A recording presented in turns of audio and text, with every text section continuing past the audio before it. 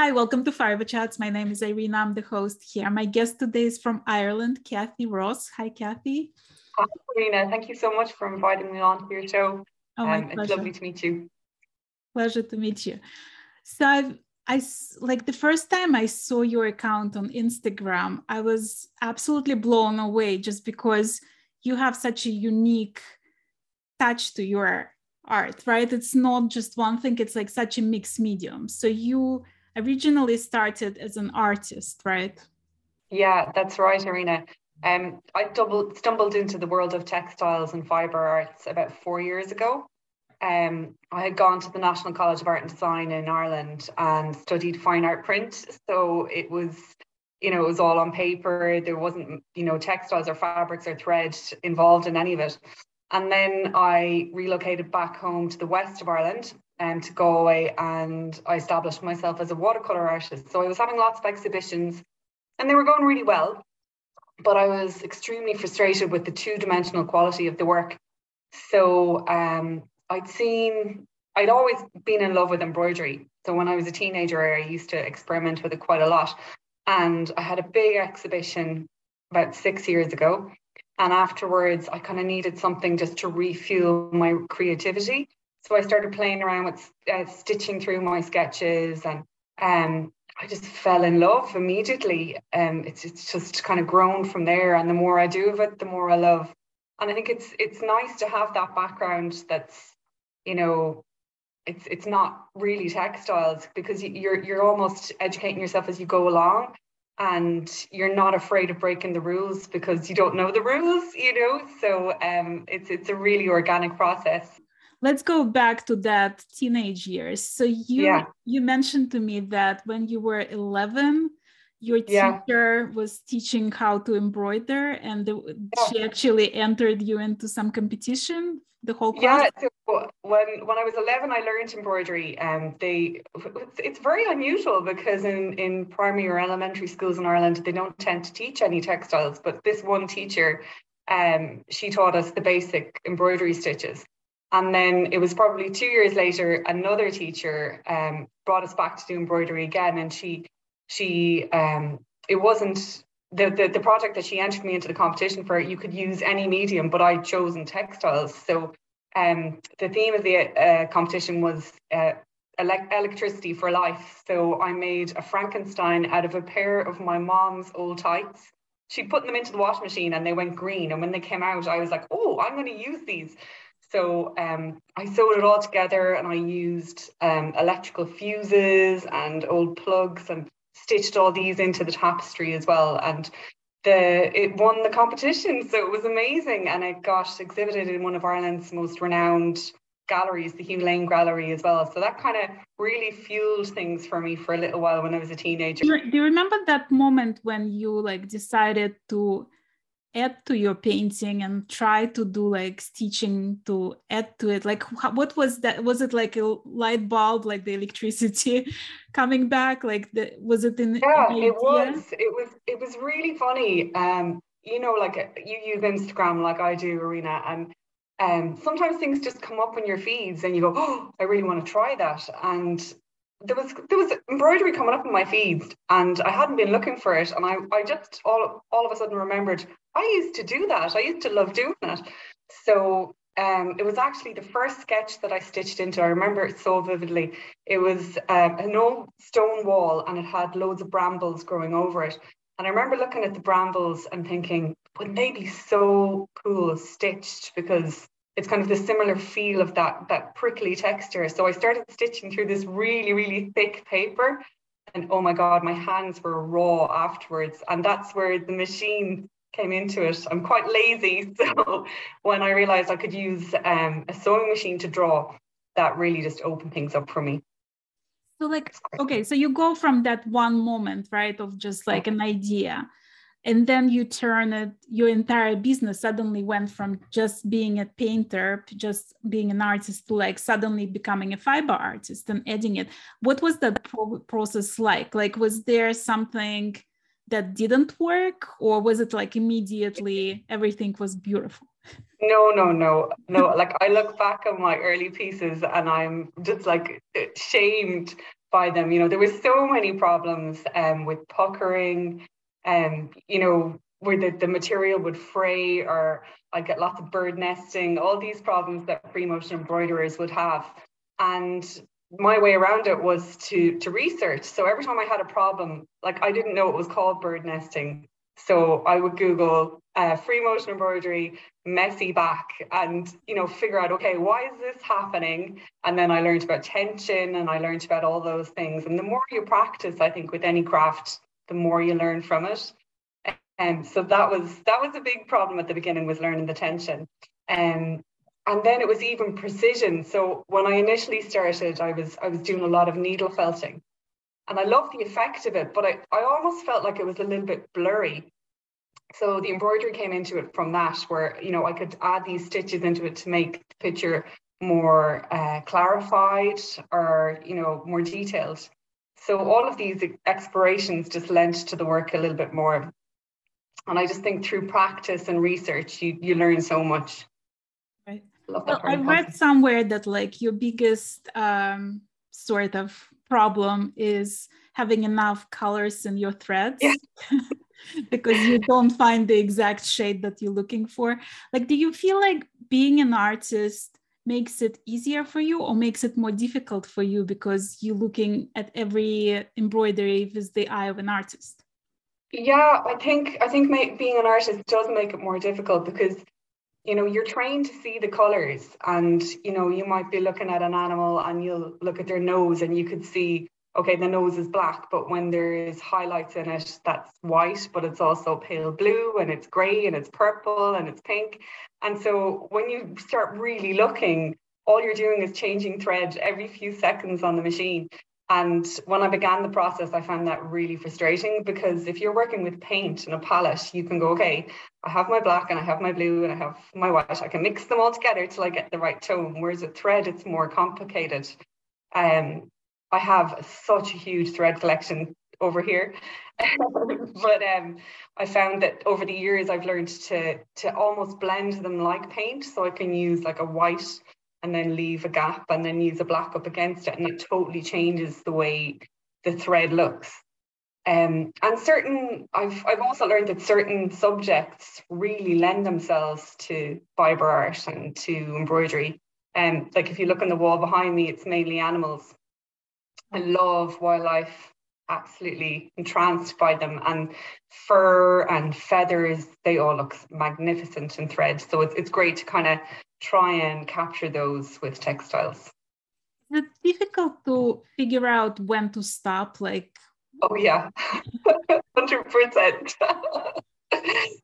That's a big problem, I think, is knowing when to stop. And also, it's so addictive. I don't know about you, Arena, but my studio is in my home. So, you know, I have been guilty of getting up at 3 o'clock in the morning if I'm thinking about a project, and coming in and doing a few hours. So that can be tricky, is knowing when to stop and to step away from the project. Is it difficult for you to sell your art in two senses? One is to, like, let's talk about finding the audience, but also because you invest so much of yourself into every piece, to let go of it? Yeah, definitely. I have 1 or 2 pieces that I haven't been able to sell for the emotional connection. At the start of the first lockdown during the pandemic, I decided all my embroideries are quite small, like the ones behind me, and I'd never done anything really colossal. And I thought, okay, well, why haven't I done anything really big? So I just started working on this stag, and he was 1.5 meters by 1.5 meters, a giant art quilt. So the whole body of the stag was all embroidered. I think it took about 1.5 months just to embroider his body. And then I hand painted the backing fabric, and then the kids wanted to get involved because they were bored, because they were off school. So they cut out all the leaves for the trees in the background, and I raw edge appliqued all those on. So the whole project took an entire summer. And then I couldn't get rid of it. You know, I just said, no, this is not for sale. A, because there was so many hours put into it. I don't know how I would even go about pricing it. but B, you know, the kids got involved in it. We were all talking about it the whole way through lockdown. So it really, we had such a connection to the piece that we couldn't let it go. So now it's actually hanging in our living room. We love it. And it's really funny because at Christmas time, we put a big red felt nose on it and turned it into Rudolph. Quite cute. But smaller pieces, you know, you were asking about how to find your audience and, you know, how to sell your work. I think that can be difficult as well with embroidery. Having come from an art background or a fine art background where I was selling my watercolors, you know, and watercolor paintings, and then for my audience to all of a sudden see me go, oh, she's doing something totally different. That was quite strange. And I didn't know if I was doing the right thing artistically when I started doing the embroidery. So I said, okay, I'm going to give myself a year.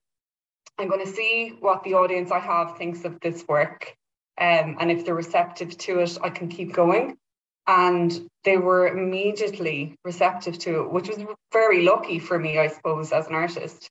Initially, I started making like little landscapes of the town that we live in here, which is called Galway. It's right on the coast, and we have these traditional sailing boats and beautiful skies. So that's what I started with, was making really dramatic needle felted skies and metallic seas, and they went really well. And it, you know, almost immediately I'd put one up on my website and they'd be sold. So that was great. But I do find sometimes it can be difficult to get the customer now to value the amount of time that goes into a piece. So sometimes you could spend, you know, 40, 50, 60 hours on one piece, and then you have to price that accordingly. So that can be sometimes difficult to explain to them. And it's difficult for you personally, because when you paint something, right, it doesn't, you don't price it by the hour. No, you don't. But then when you add embroidery, so it suddenly goes from like arts to crafts almost, and you have to add the hours that you spend on it. Is it difficult for you personally, not for the customer, but for you, to say that the painting I would charge that much, but like on top of it, I spend that many hours? Yeah, it is a difficult process. And actually I've been, you know, talking to people about this quite a lot recently. And, you know, it's funny you say that, you know, embroidery is a craft, and sometimes that can seem like a dirty word to people, but I think it needs to be totally embraced, because as you said, when it's a craft like embroidery, there's so many hours put into it. All of the people who work on these pieces, they're striving to kind of create something that's really unique. And paintings are very unique as well. You know, they're amazing, and it's all about color too. But I think sometimes with something like craft, it's longer hours. There's so much more thought going into it. Even the process is just, it's just hard work, and it can be difficult. But I think, you know, if you have a little formula where you go, okay, my 10-inch pieces are going to cost this price, and my 12-inch pieces are this price, and then go by how long it's also taking you to make it. And so long as you can detach yourself emotionally from the piece, it's not too bad. But yes, I have got certain pieces that I just can't let go. I just love them. Well, when you decide on what you're going to make next, is pricing ever on your mind? Or because like you can, the reason I'm asking, right, like you can make something that looks sophisticated, looks beautiful, but it doesn't take that many hours. Or you can make a really tiny piece that's going to take you forever and a half. Yeah. Like, do you think about that, or is artist prevail? I think about it maybe 30% of the time, if I had to give a percentage to it. So obviously, you know, I have family, I have kids, I have bills to pay like everyone else. So 30% of the time I might think, oh yeah, I'm going to make one of these now because I know that will sell and that people would like to see that. And the other 70% of the time, it's just me making things that I want to make because they speak to me. And if they sell, that's great. And if they don't, you know, we learn from that and we move on. And I've made something that I want to make. So it's cathartic from a creative point of view as well. Right. Have you ever made something that you were like positive it's going to sell, it's going to be your best seller, it's going to be super popular, and nothing happened? I'm trying to think. So at the moment, I'm making a collection of pieces, but I actually haven't put them up for sale. So I don't know if that's the same thing. Sometimes I kind of like to make like maybe 7 or 8 pieces and then just sit on them for a little while. Like I'll share the process on Instagram as I'm making them, but I won't have them available to buy, we'll say, for a little while. So the collection that I'm making at the moment, people who follow along with me will be familiar with them. They're rainbow animals, I suppose you'd call them. So last year we got some wildlife cameras close to where I live, and we put them out, and all the animals seem to come out at dusk. So you're not getting a colourful image still of the animals. So I like to reimagine what they'd look like. So maybe a squirrel, you know, a red squirrel who isn't a red squirrel. He's got purples and pinks and reds and yellows and all of those colours through them. And most of my artwork that sells really quickly would be the more natural tone pieces. So for me, this is again like moving on from the painting to the embroidery. It's trying something new and kind of going, oh, gee, Chris, am I doing the right thing? It's a funny one. At Christmas time, I released maybe 2 pieces in the collection just to see would they go. And the original pieces I still have, but I also released prints of all the embroideries, and all of the prints went straight away. So yeah, it is it's a great question, Irina. You know, is there pieces? I'd say there is. And, you know, if I go through my portfolio, which I keep hidden in that cupboard behind, so I don't look at what kind of doesn't go, I'm sure there are pieces that maybe I put my heart and soul into and didn't sell. When you teach others how to do it, yes, was it difficult for you to figure out how to teach? Because like it's like sometimes we can do stuff and it's like you can be amazing at what you do, but like to teach is a whole different animal. And to know how to explain the whole process step by step to somebody who doesn't know it. Like, what was the whole teaching experience for you like? I approached it very differently to, like, I actually teach kids art classes. So when I go into those classes, it's more kind of seeing what the kids want to do and following on for that. Whereas with this, because with free motion embroidery, you need to be able to draw. I think that's really important. And you need to be able to see the colours. So the way I teach now is imagining that the person I'm teaching doesn't know anything about colours or shading, can't draw, you know, and that's the way I approach it now. So I'll go into my classes and I'll have a pattern, almost like, you know, a dressmaking pattern, but it'll be a pattern that they'll have to follow through. And then they'll have to go through step by step with me. Like, okay, we're going to layer our yellows first, and then we're going to layer our greens, and we'll go on from there. So it's really about simplifying the process and then getting them to make mistakes on purpose and going from there.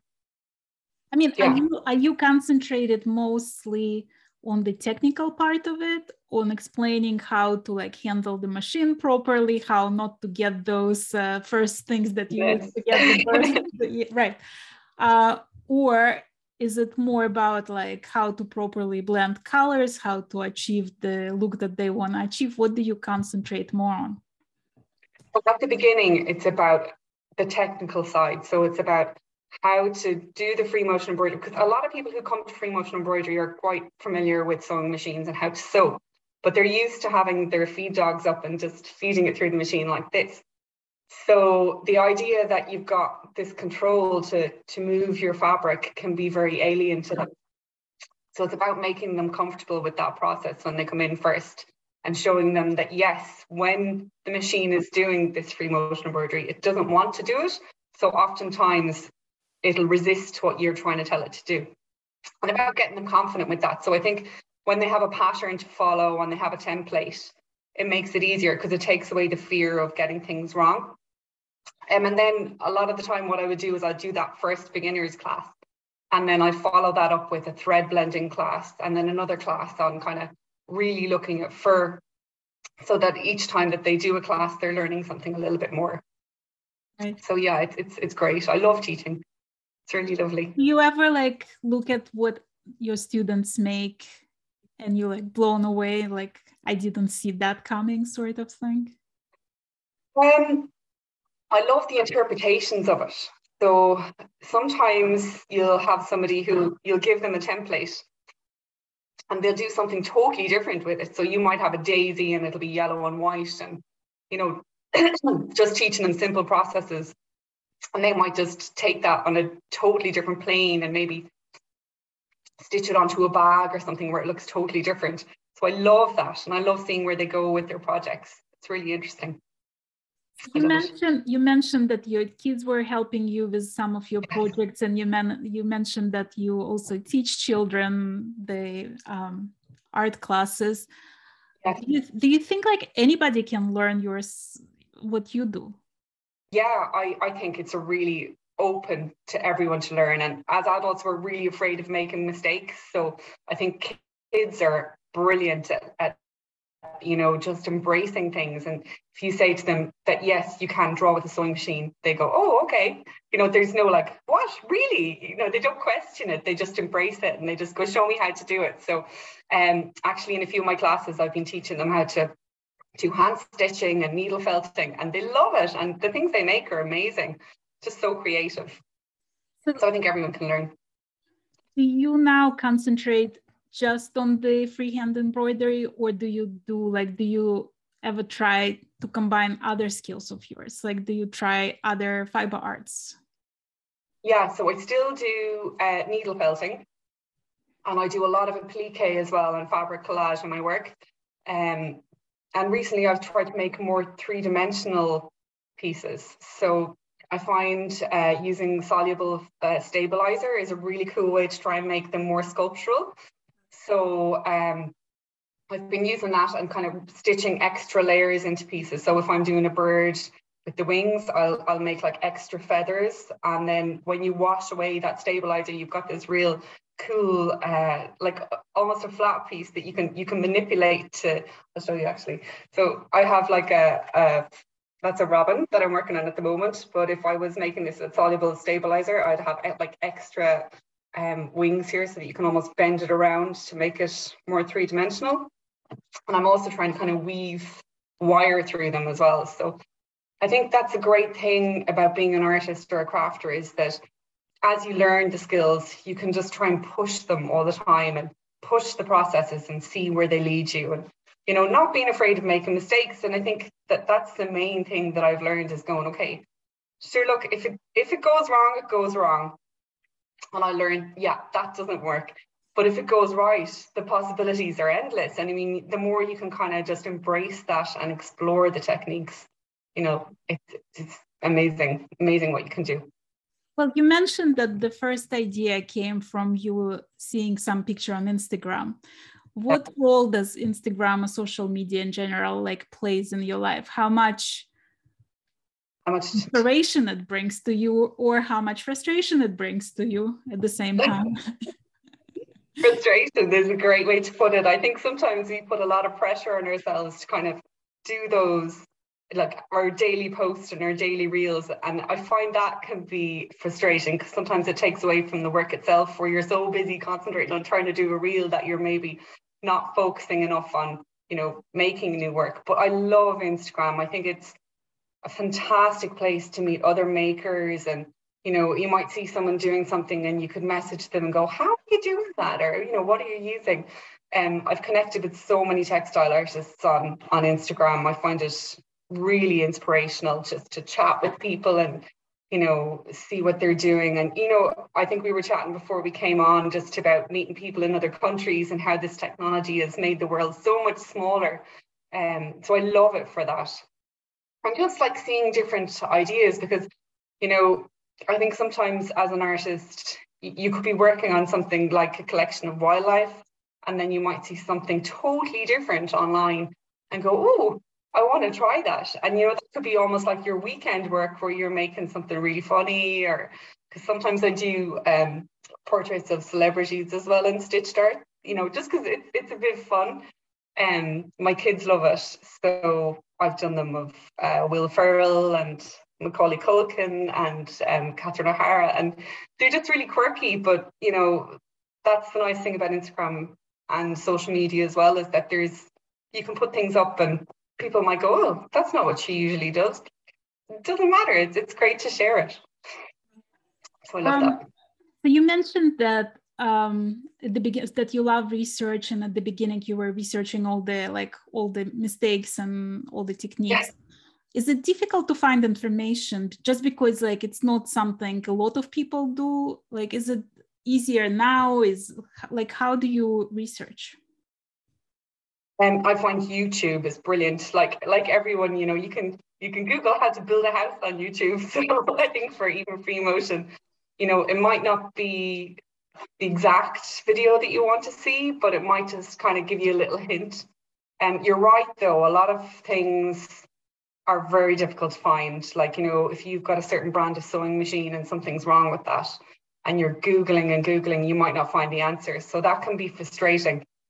But I think that's great where from the textile point of view with communities on Instagram and Facebook, you might put a question in there and somebody will come back with an answer. And, you know, crafters are so kind and they're all willing to help with things as well. So I love that community network that you learn from social media. But yeah, some things you just learn through mistake and you just learn through practice as well, where I know at the beginning, I didn't even use stabilizer on my pieces and I couldn't understand why they were constantly buckling.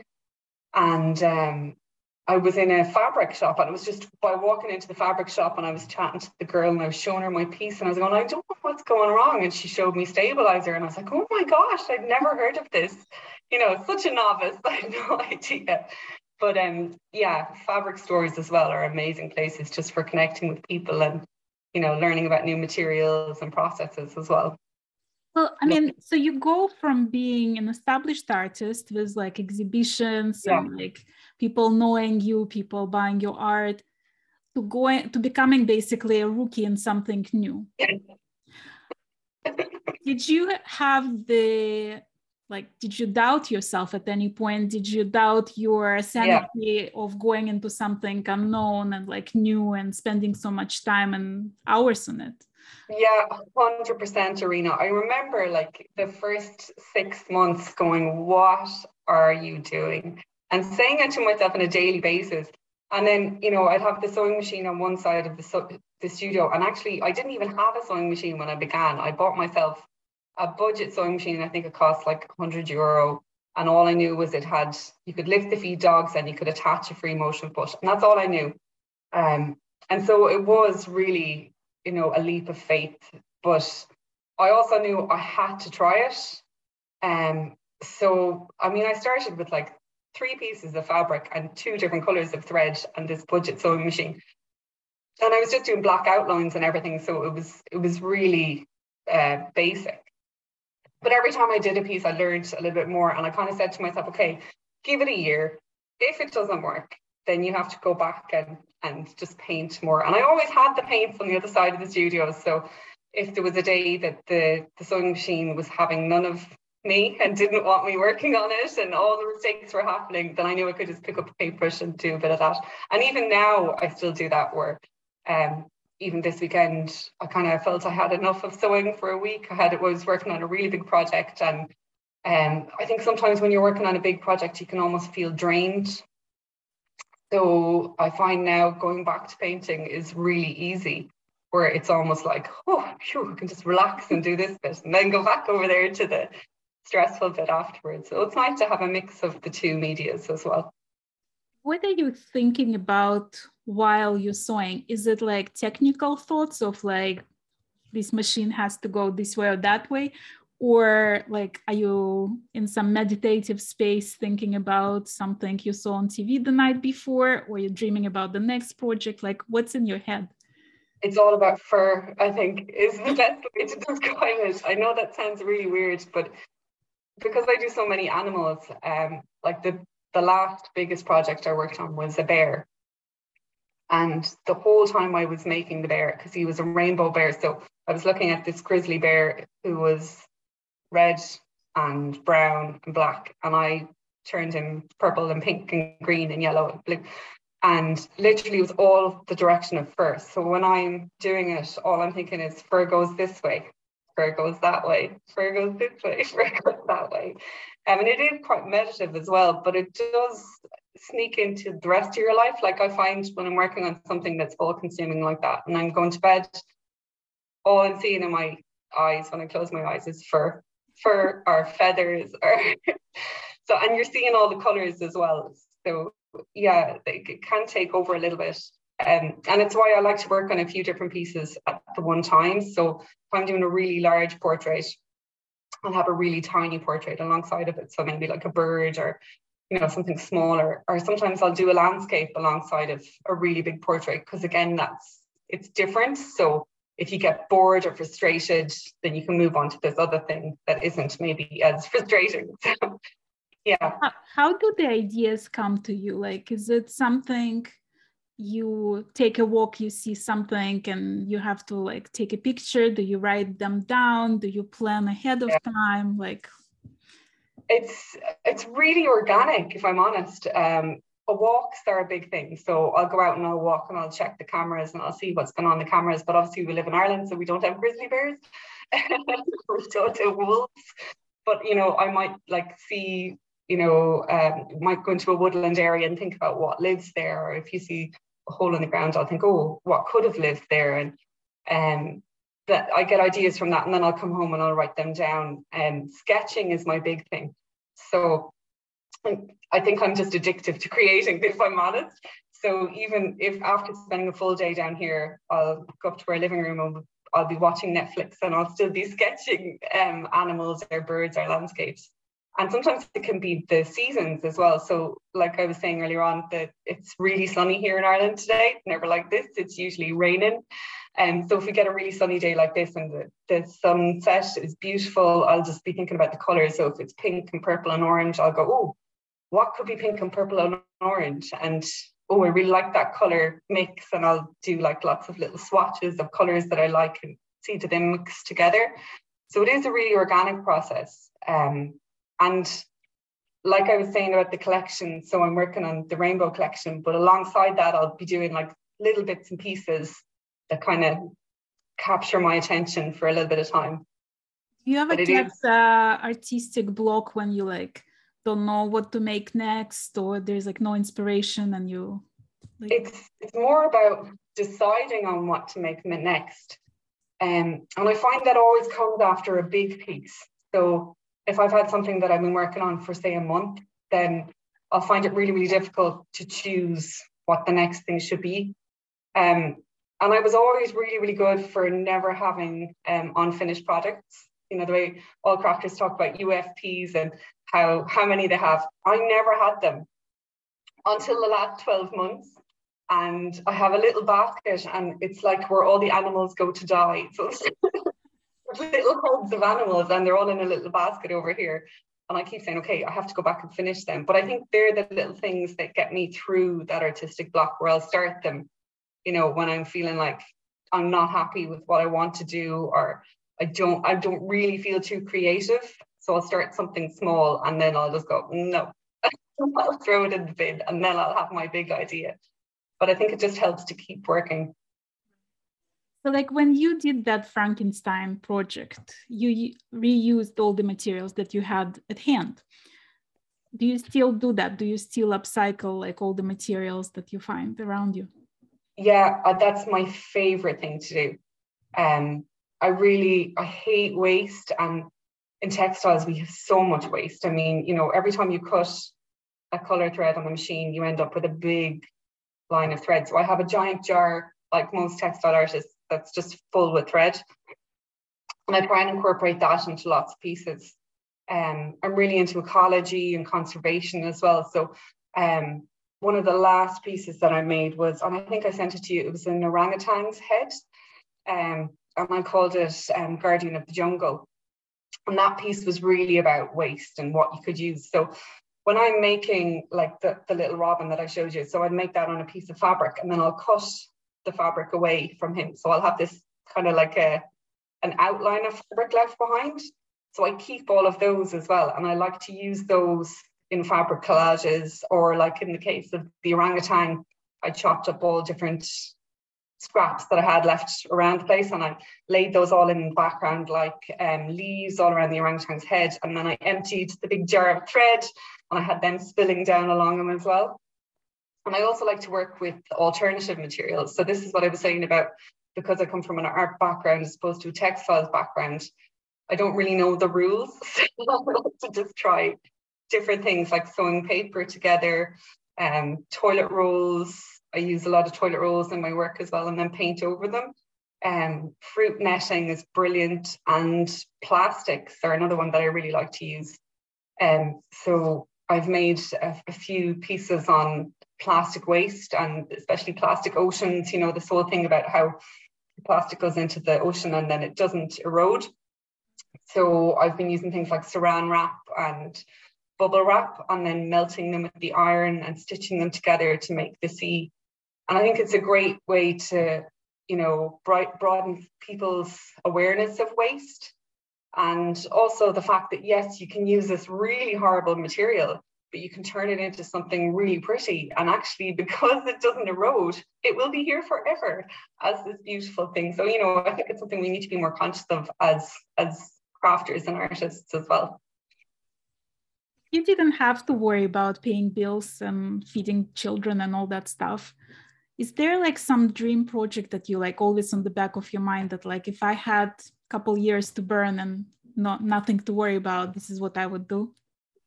No, I don't know. That's a really good question. I don't know. I think I would just make giant, like huge portraits. I think that's one thing that, because you were worrying about the bills and you know that, okay, this is going to take 2-3 months to make, that maybe it's not going to be as easy to sell. So I think, yes, if that wasn't an issue, my work would be 10 times the size it is now. It would be huge.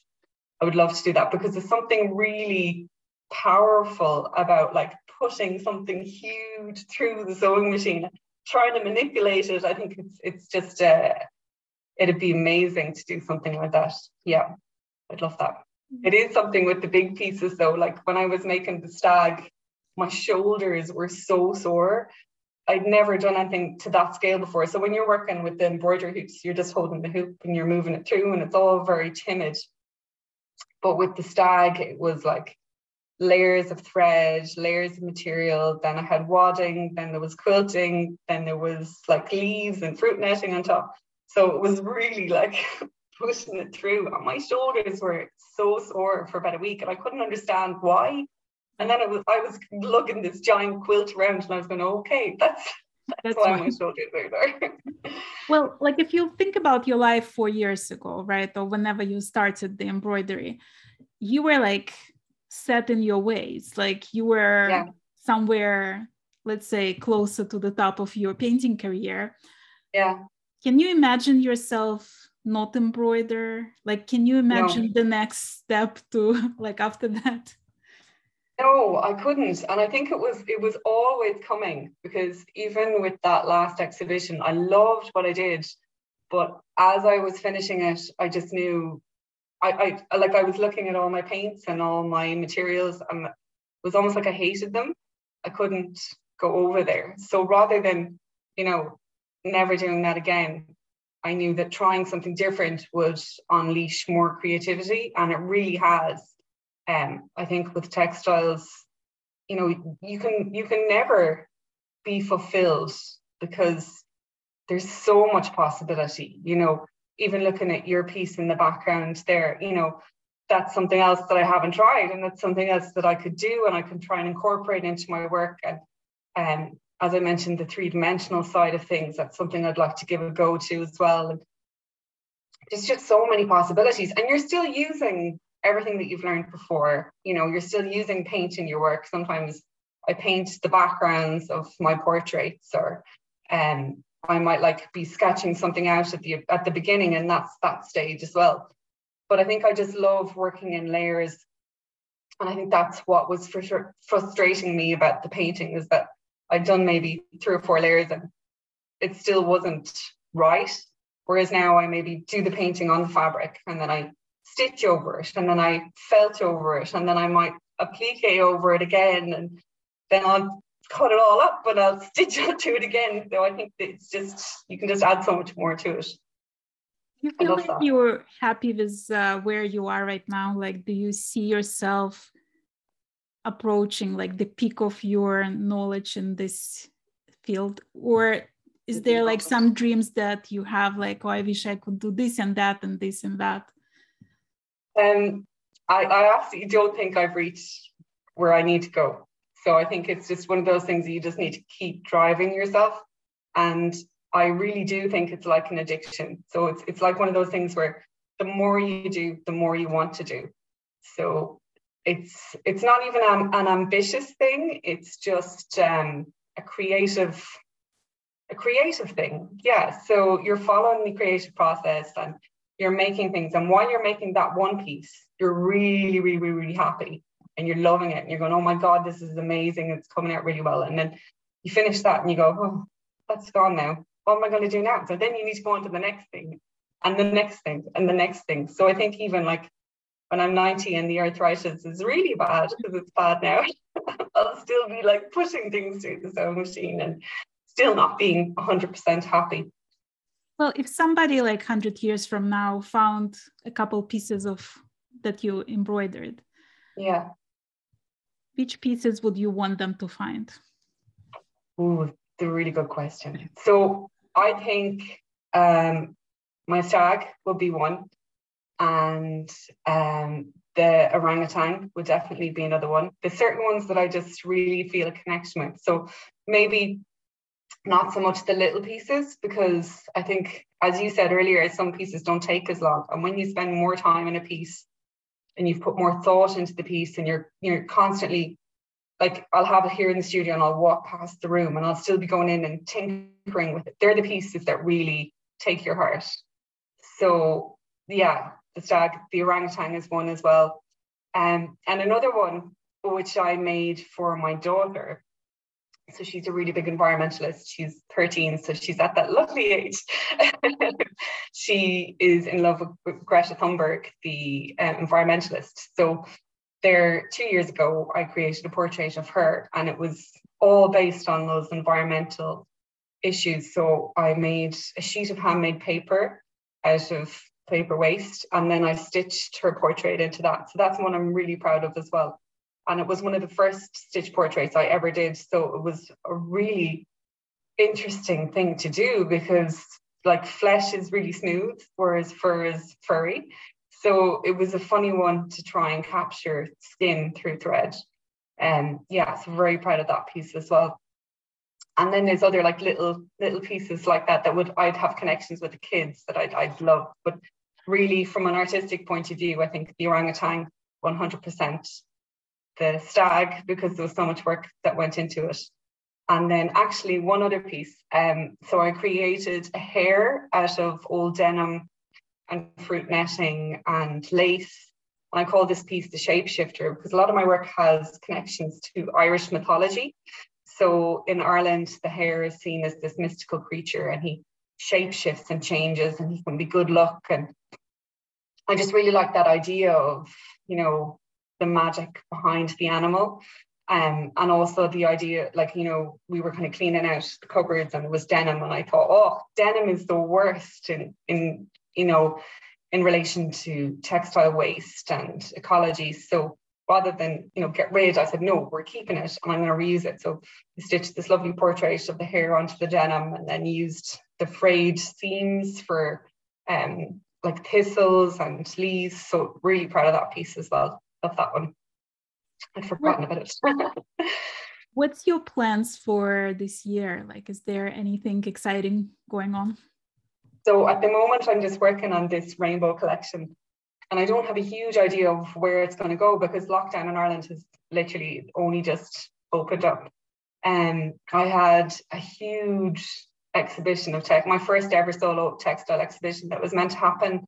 And then it didn't happen, because it happened virtually because of the lockdown. So that was really disappointing. It was for the European Capital of Culture, and it was 12 portraits of heritage breed sheep, and each sheep was made out of the wool from that particular breed. So say if you had Herdwick sheep, it would be a stitch portrait of Herdwick sheep, but his fleece would be made out of Herdwick wool. So that was really disappointing, but actually the reception to the work, even online, was amazing. All of the pieces sold, you know, that was great. So at the moment, I'm just kind of tinkering away with this rainbow collection. And I hope to have maybe 12 to 16 pieces. And then it's about having a show of those. That's what I really want to concentrate on. Well, just something different. I honestly can't wait to see what that collection. I would love to see it live, actually, because it just like I've been studying it on your Instagram and like zooming in and trying to see all the stitching there, because just like it's really difficult, I think, sometimes as well to gather the scale of something on Instagram, because you might look at something and think it's a meter by a meter, but maybe it's this size. But all of these ones are quite big as well, so that's why I do one big one, and then I'll do a few small pieces, and then I'll do one big one. So it's interesting. Yeah, it's nice to play around with. Well, I'm so glad I got to talk to you today, and that you agreed to be a guest of my channel. Thank you so very much. Thank you so much for asking me. Your questions were amazing. I'll be thinking about them later on as well. So much. Thank you.